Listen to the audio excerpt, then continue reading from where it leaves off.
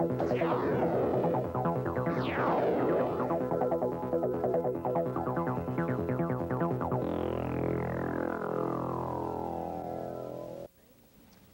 this point, I'd like to introduce our keynote speaker to you. How many people do you know who have been full-time freelance writers for nearly 50 years?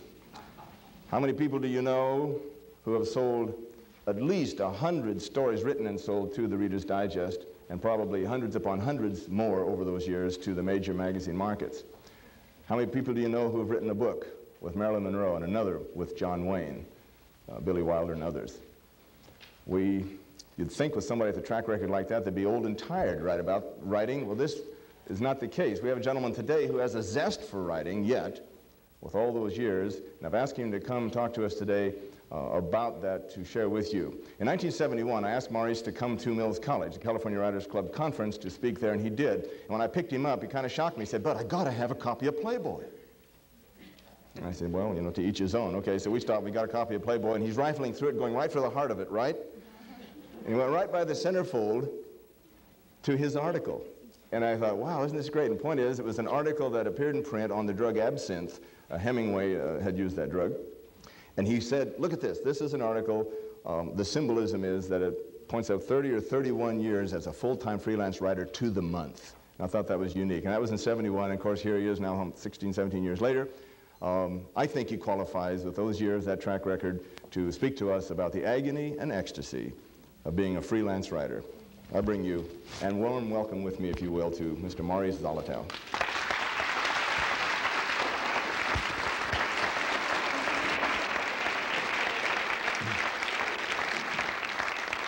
Hi, everybody. Dr. Randall, Bud, fellow writers, aspiring writers, would-be writers, and just plain human beings. I'm really, really glad to be here because I love to talk about writing. I love everything about writing. I love everything about nonfiction writing, the conception of it, getting that gleam of the excitement that comes with getting the first gleam, the beginning to do the research, interviewing people if you have to interview them, making phone calls, and then the part where it kind of marinates for hours or days or weeks sometimes, and then the fruition and the actual writing of it, and finally the sometimes gruesome process of going through editing, and then the glory of publication and seeing your byline. After all these years, I still get a big charge of doing all these things. My greatest pleasure is still the sheer act of writing. I can be depressed, disconsolate, suicidal. Well, if I sit down at the typewriter, just putting my fingers on the keys sometimes is enough to bring me out of it. It has always been a totally transcending experience for me, and that goes back to when I first discovered I had this vocation. I never had to choose, should I be a writer or not be. I never had any conflicts. Writing was just thrust upon me. I don't have parents that were writers. There wasn't a book in the house, although in their youth I believe they had been bohemians, radicals, rebels, but it had gotten lost in the process of me. Now to get to my two clarifications that have to do with the brochure. It states there that it lists all the magazines I write for. I don't write for any of them now, currently, except two. I write regularly for the Reader's Digest, and and I'm a contributing editor and a regular writer for Los Angeles magazine. Now let me tell you a Reader's Digest story, quite recent. About 4.5 years ago, almost 5, I suddenly, for various reasons, felt I'd better stop smoking or I'll die. So I stopped smoking. I went cold turkey, and I went crazy.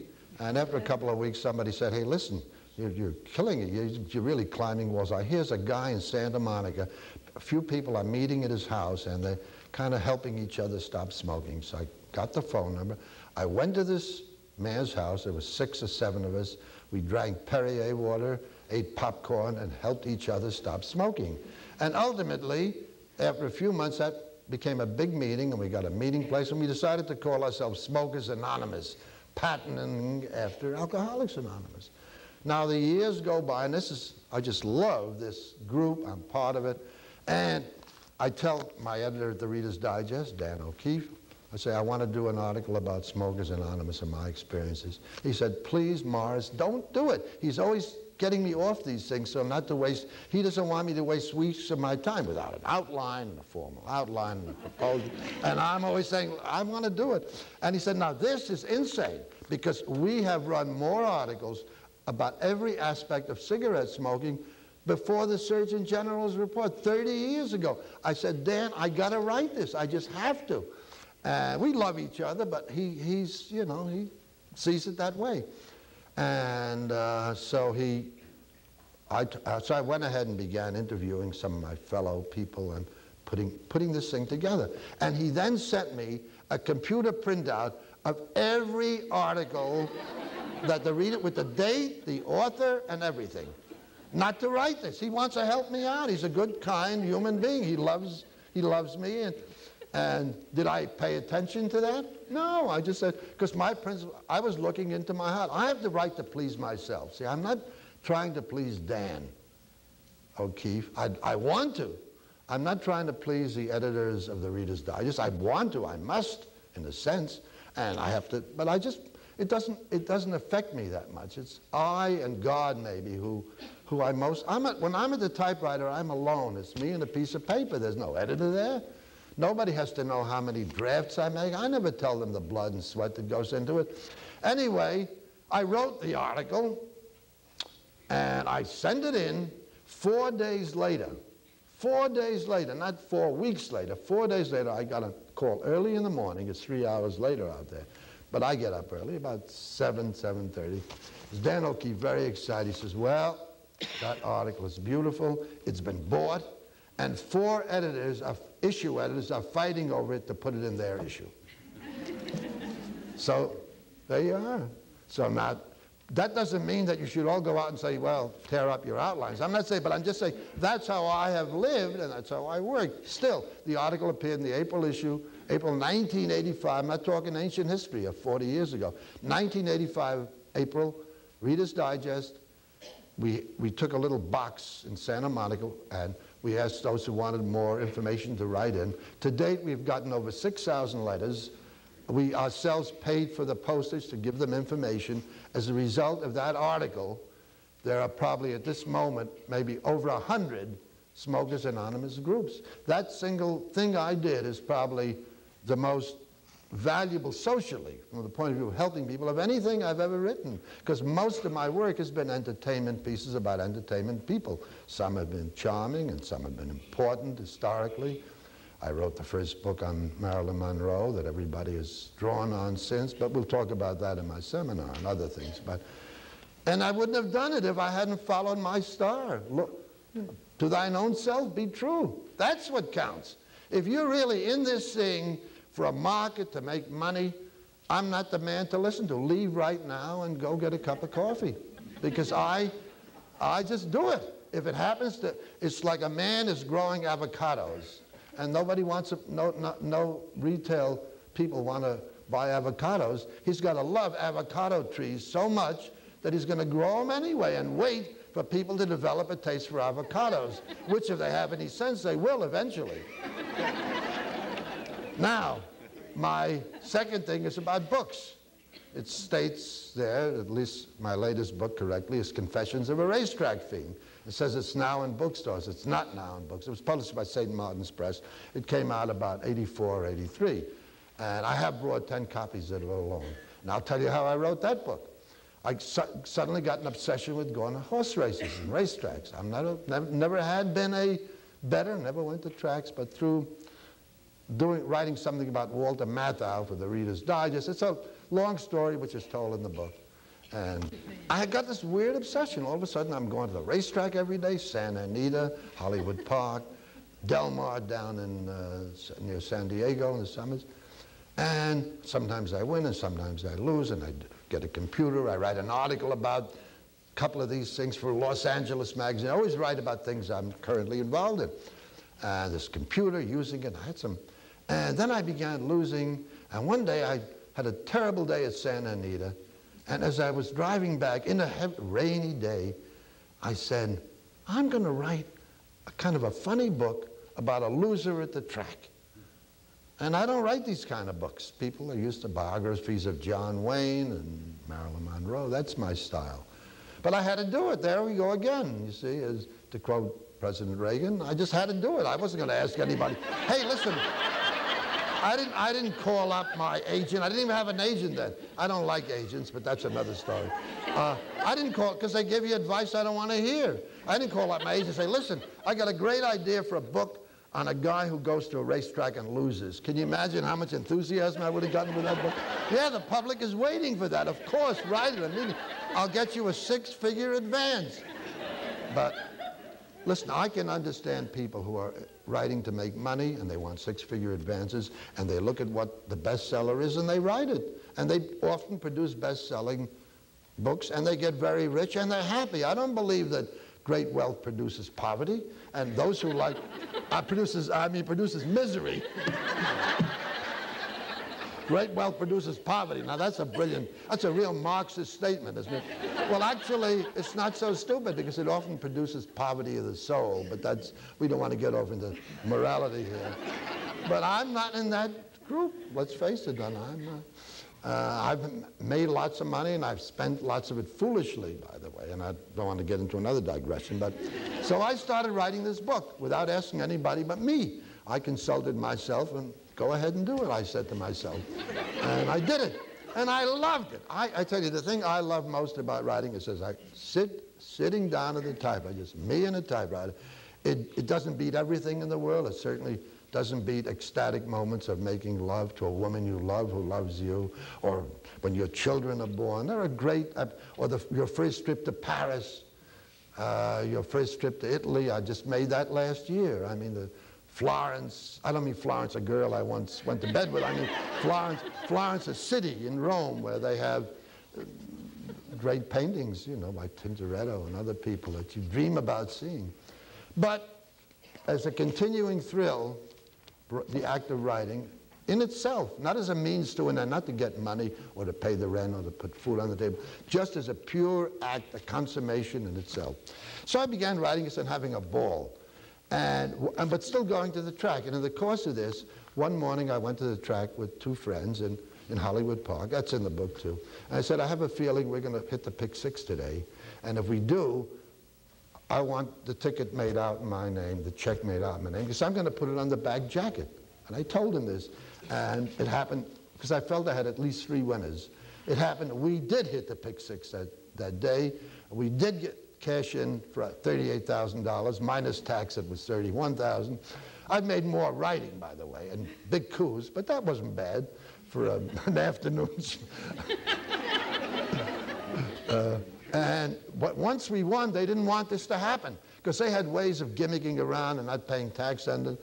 But luckily, I held the ticket and I ran and got it photostated, got the check made out in my name. By the time they caught up with me in the cashier's window, it was too late. So I had it reproduced and it's on the jacket. All that vision came true. Can you imagine if I called a publisher and said, listen, I can't remember the editors at St. Martin's. He's gone now. The editors come and go. My daughter is a writer, and sometimes she has bad times. I say, Crescent, don't worry. Editors come and editors go, but the writer remains. Hallelujah. Anyway, suppose I called about, and I have been very good friends with several publishers and writers. And I said, listen, how about a book about hitting the pictures? You know, they tell you crazy. It's not for you. Let Dick Schaap write. They put people into niches. Anyway, so I wrote the whole completed book. I had no outline. I had no advance. But God damn it, I had a hell of a lot of joy. So you can't buy that. But those of you that get joy out of yachts and diamonds and having mistresses or masters, whatever the female, where are the romance writers? What is the female equivalent if it's a kept man? What do they call him in romance books? Fun. What? Rich. What? Rich and fun. But I mean, where the woman keeps the man, the reverse of the man, gigolo. Yeah, gigolo. A gigolo. Gigolo. So I mean, if you dig gigolos, fine.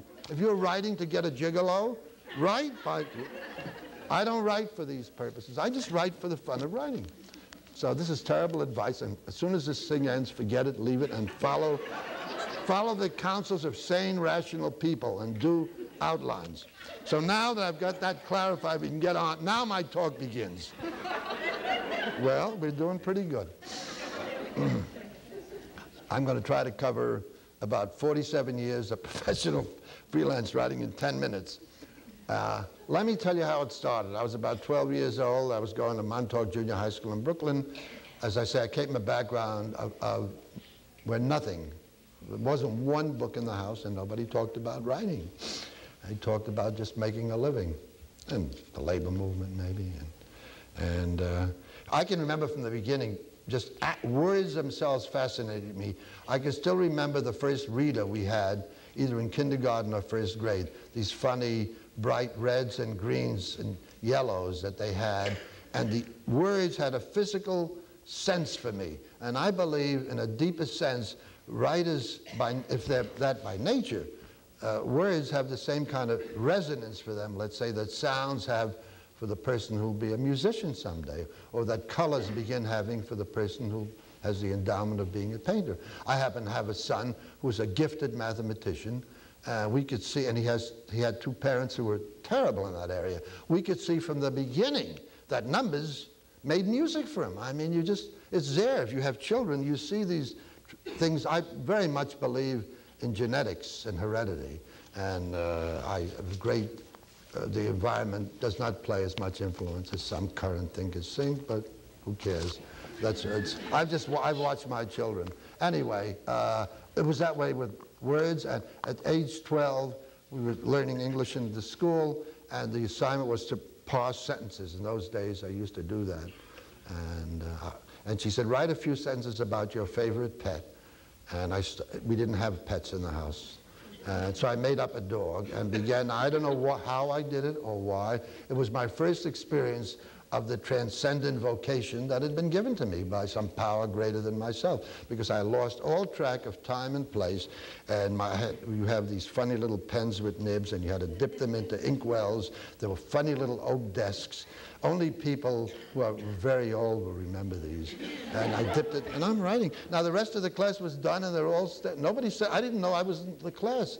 And when I finished, I gave it to the teacher. Her name was Miss Fiducia, and Miss Fiducia looked at it and looked at me and said, you wrote this? Yes. And I said, yes. And she said, you're a writer. That's it. My destiny. I never had to see a guidance counselor, and my parents thought this was crazy. As a matter of fact, when I was engaged to marry Paul's future editor, Paul probably hadn't even been born then, my mother took Charlotte, the future Charlotte Zolotow, into a private room and said, for God's sakes, this son of mine is crazy, he's head over heels in love with you. Could you please talk him out of the idea of writing? Can't make a living from that. And Charlotte said, but that's what he wants to do, and I think it's wonderful. And I didn't say my mother crossed her off her list, but little did my mother know, as I used to say in romance books, little did she know that someday there would be a writer named Paul Fleischman on the same bill as the future husband of this Charlotte. So life gives you strange combinations. And anyway, we will now cut to 1941. Prior to 1941, my first job after college in the Depression, I couldn't get a job on any New York newspaper. My career plan, start out in the newspaper business like Ernest Hemingway, and then ultimately become a novelist like Ernest Hemingway or F. Scott Fitzgerald, and go to Paris and live on the left bank and have a French mistress. Or another fantasy was John Reed, if you saw Reds. I was a radical and I admired John Reed. And Louise Bryant. The three women I hoped to marry, not those actors, but a woman like them. She would have the qualities of Louise Bryant, free spirit, free love, and so forth. No marriage was in the plans. Another one was Isadora Duncan. These have had movies made about them. But you got to remember, I was a bright kid in 1927. I had it figured out. And another one was Emma Goldman, now the famous anarchist. I read their autobiographies, I knew all about them. And that's what I wanted, an anarchist woman, political rebel, a free lover, a wild dancer. And instead I fell in love with a quiet, soft-spoken Southern lady whom I met at the University of Wisconsin in a class in French lyric poetry that I was auditing. I wasn't even, by then I was reading for honors, and it was just love at first sight. And she was very proper and very prim and was totally disinterested in politics. Bought one newspaper in her entire life the day they announced the draft numbers in World War II to see how my number was.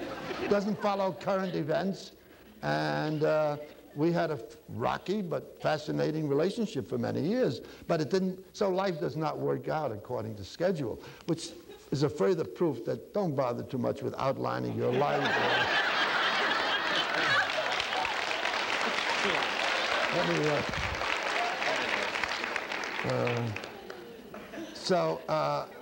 And I had gotten fascinated. Oh yeah, I couldn't get a job in any paper. And then I began writing to magazines. I started with the A's in the Red Book.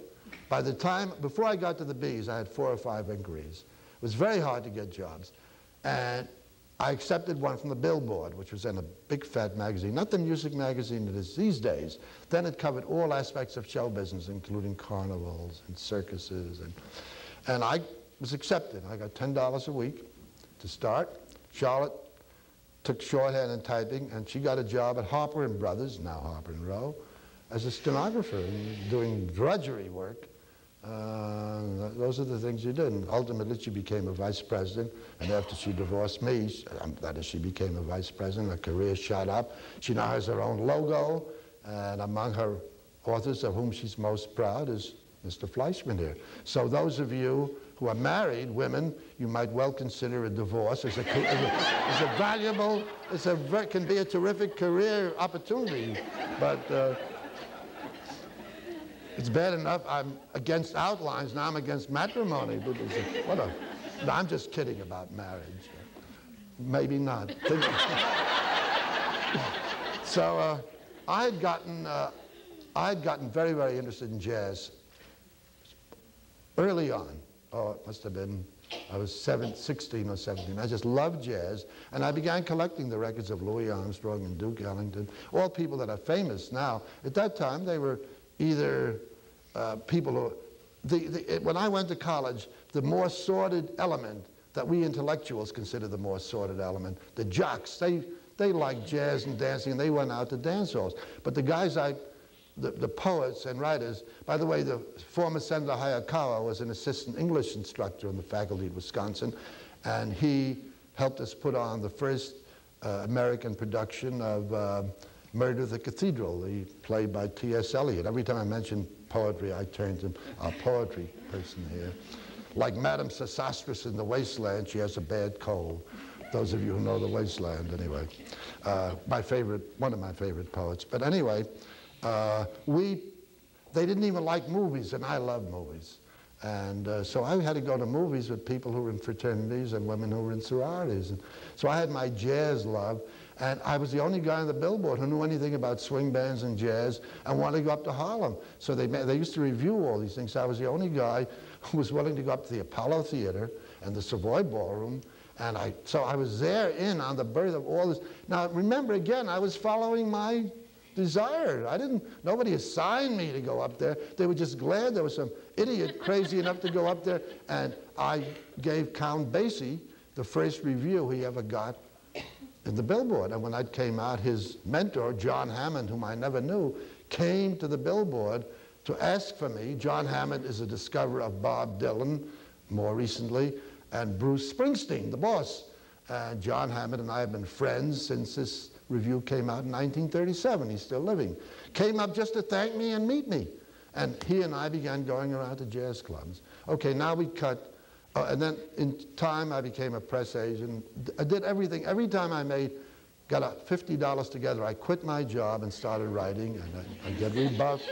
And I'd have to take another job. And finally, a wonderful stripteaser named Margie Harder, Ecdesiast, She was one of the clients. He said, look, why do you work for 20 clients? I'll pay you what this guy's paying you, 50 bucks. Just work on me. I think she had other motives, but we don't want to go into that. This is going out on television, and who knows. But she's now married to Councilman Ferrero in Los Angeles, as you know him. Anyhow, I did work on her account, and that gave me a lot of time to write. And one morning I got up.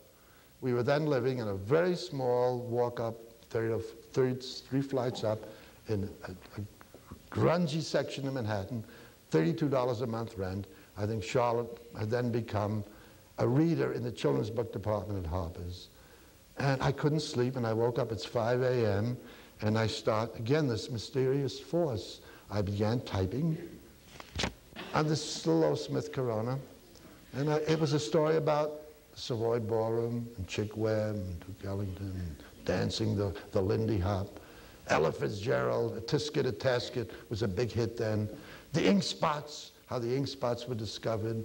They'd been porters and so on. That was what. Now remember, if I had read the Saturday Evening Post, if I was studying the market, it wouldn't. If I was studying any magazine, I would not have written this. Because in 1941, no national magazine wrote articles about black singers and black musicians. Period. No. N-O, capital. Washington, D.C. was a Jim Crow city. Believe me, I know you're going to doubt it, but take my word for it. Duke Ellington, who became a friend of mine, could not eat in any restaurant in New York except a Chinese restaurant. Think about that. But that's another story. We don't want to get into. So would I have written this? No. I'd get to see what they're writing, and I'd do the same thing that was being done there. And I'll tell you a secret about magazines. They may tell you what they want, and they may tell you what their market needs are, but they really want something they haven't got yet, that they don't know till they get it. Because if their market needs are to do a wonderfully well-written profile about a movie star, they're going to come to me or somebody like me. There are a dozen people who are experts, and so it goes. Find your own, look into yourself and write. Anyway, I wrote this thing. It was a long article, 6,000 words, and I didn't know what to do with it. And I showed it to my wife and future editor, not my future editor, his future editor. And she said, this looks pretty good. And she found out an agent through her connections at Harvard. I took it to the agent, and he read it over a weekend. I called him Monday, and he said, I'll either give it to the Reader's Digest or the Saturday Evening Post. And the next thing I knew on Friday, a fellow named Charlie Buchanan, who kind of ran the Savoy Ballroom, calls me and says, there's a photographer here named Peterson. Says he's from the Saturday Evening Post. Do you know anything about it? I said, couldn't be that, because I didn't know how fast a magazine can work if they want something. And I went up to the Savoy Ballroom. It was June 26, 1941. It was Charlotte's birthday. That's how I can remember the day. And by Monday, I had a telegram from my agent saying the Saturday Evening Post had bought it. So how can I believe in anything but the divine inspiration? It is motivated. I gave you just 2 incidents. I could go again and again and again. How I came to write about Marilyn Monroe. Every publisher I talked to said no. Remember, it was 1960. Marilyn Monroe had not died either through suicide or an overdose. She wasn't even married to Arthur Miller. When I began trying to convince people to give me an assignment on Marilyn Monroe, it was 1957. And she was just, no, just another dumb blonde starlet. And so I did it on my own, another case. And it's become, today you'd have to pay a lot of money to get a first edition of that book in mint condition. So I'm going to conclude now because it's time for me to end. That's the only reason. And so all I can say to you this morning is when you hear the other words of wisdom and sage advice and practical suggestions, good, consider them. But also consider that the greatest riches that you have are within yourself. You are unique. You are the only one of you that God ever made. And I know that whoever you are, you have something good to say and good to write. And I hope this conference will help you get it on paper. And God bless you.